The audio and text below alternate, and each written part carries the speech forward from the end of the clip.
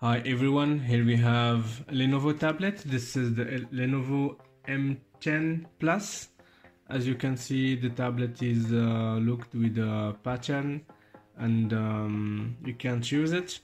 I will show you how to unlock it using the hard reset.